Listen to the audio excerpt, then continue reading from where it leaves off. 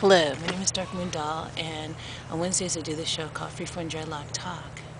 Freeform Dreadlock Talk is a show where I talk to you about my experience with having freeform dreadlocks for 19 years thus far.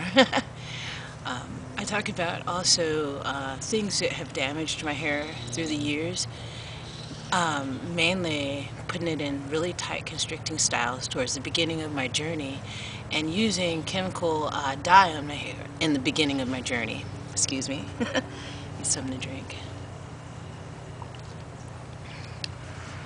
So today I just wanted to talk to you guys about you know, when the pieces, like if you have little loose bits that come off of the ends of your dreads, a lot of people worry about that. Like, oh God, my hair's falling out. If you think about it, you have freeform dreadlocks. You don't comb your hair on a regular basis. So you're going to have, you know, pieces like weak parts at the bottom that fall off.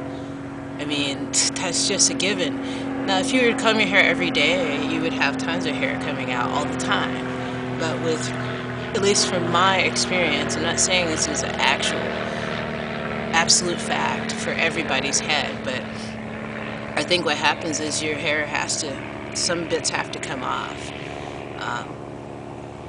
That's just what I think, you know, because like I said, if you think about it, people that use combs or brushes or putting all kinds of like gels and things like that in the hair that can be very damaging, their hair comes out easily. They're combing it out, coming out all of the stuff. But with dreadlocks, that kind of thing doesn't happen. If it comes off, it's like a little bit on the end or whatever. Now, I don't think anybody should worry about things like that. I think the more that people worry about their dreadlocks, their appearance, the more it reflects how your dreads are going to be, the healthiness of your dreads.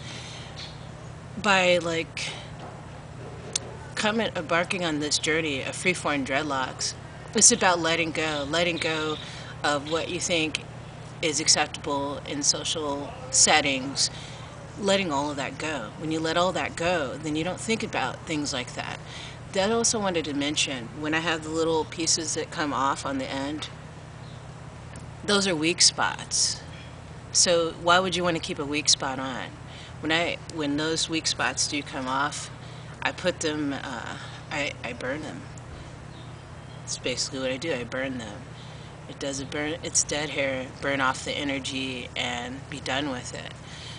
It's also a Native American tradition. My mom used to do it. She's half Native American and half Jewish. So that's her heritage, or was her heritage when she was alive. So yeah, just be happy with the way your hair looks. Don't be so obsessed with your outer appearance. That's the whole purpose of this. So thank you for joining me today for Freeform Dreadlock Talk. I hope you learned something from it today, and I hope you share it with your friends and family. Thank you for your likes and shares. Thank you for subscribing to this channel.